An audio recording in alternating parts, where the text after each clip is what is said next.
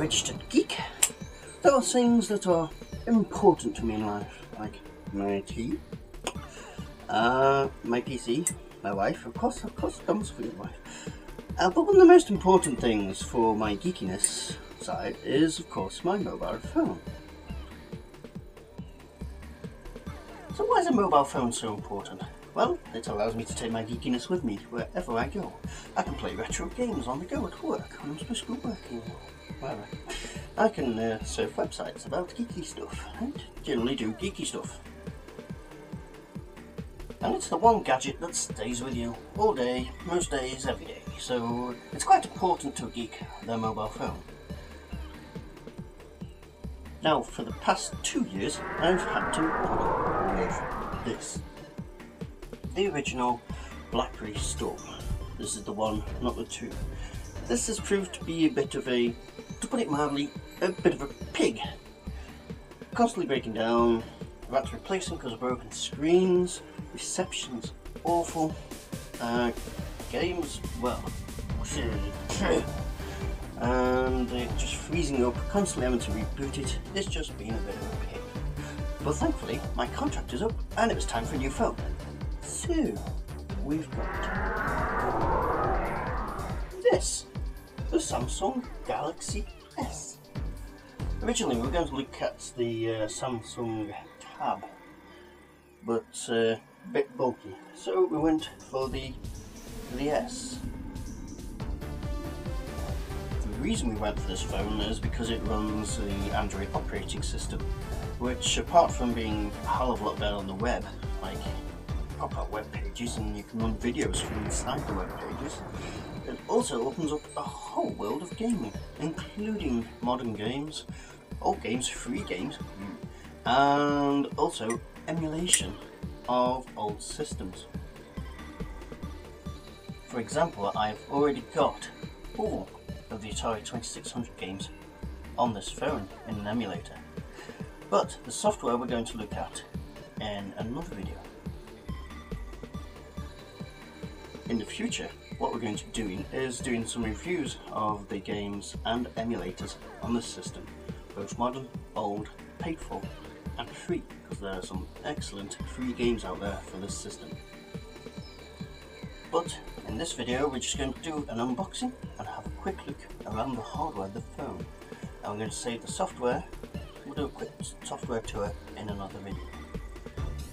So, let's crack open and have a look at this program.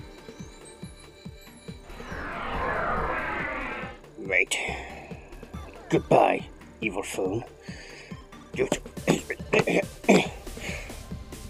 Just as an afterthought, what do you think is going to happen to this phone? Well, this time I am not going to be selling it to one of those stupid companies that buy phones off you, because last time they quote you, and then when you send it off, they knock money off for this, that, and bloody everything, and you end up getting very little money back. It's a scam. Personally, I wouldn't bother. So, here is the new one. Look at that.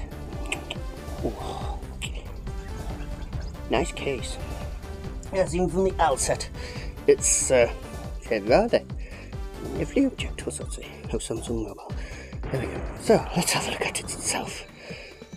This is what I was communicating on Twitter with to people now, instead of that bloody unreliable BlackBerry. Now, obviously, this is not the first time I've had this out. I've been playing with this for a couple of days now, so it's not got the original stickers on. And but there she is. Just gently, get her out. Now, as an offset, let's have a look at the size of her compared to the old BlackBerry. Yes, that's a big mother phone. That's 3.2 inch screen. That's 4 point something. It's much larger. Well, let's have a quick look around how thin it is. Look at this. Look at the thinness of that compared to... It's amazing. The back has this lovely sort of, what do you call it? Oh, carbon fibre look to it. It's plastic, but it's carbon fibre and it's extremely light. This is one of the lightest phones I have ever had. Just boot her up. Look at that. It does take a while, but the screen is just so gorgeous. Yes. And there we go, into the booting screen. Beautiful graphics on it. There was one fault I found with this phone. One fault I found over the last 2 days with this phone is that it hasn't got any faults. It doesn't seem to have any faults at all. Now, she's booting in. I just put in my secret code, because you have to rub the screen on these. You don't, well, you can, but you don't. You can rub the screen to put the codes in, and we'll just let it boot up because it's got a antivirus, so it's scanning a bit. Whilst doing that, let's have a look at the rest of the box. You get that layer, then you get this next layer, which I've put in upside down because I'm a dillhead, which has all the documentation in. It has a nice, big, thick, proper user manual.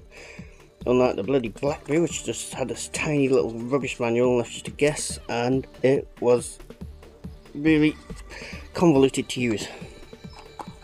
Then you get all the boring bits: adapter, communications lead, which I haven't put back in the box here, and a pair of headphones, which I haven't tried yet, but they actually look half decent. So it's a very nice box. Everything seems to be very nice about it. And if you touch it, it comes back on, and you can see the Android 2 screen with the live wallpaper there. We've got YouTube, Market, Internet, Gmail, and Twitter, and all my messages stuff popping up there. We're not going to look at this now because I'm going to save that for another video. But I already have quite a few games on here, as you can see, including an Atari emulator. And I've got all the games from Atari on there, in this phone, for me to take to work. Isn't that bloody brilliant? So, we shall soon be having a quick tour of the software I have on this. So, that's my unboxing. Thank you very much. And no fighting between Android and iPhone people on my channel, okay? This video is not an incentive for a battle between the iPhone and this. So, there you go. Majesty will not be pleased if you do that, but feel free if you want. I'm not that aggressive. Okay, see you all in the next video.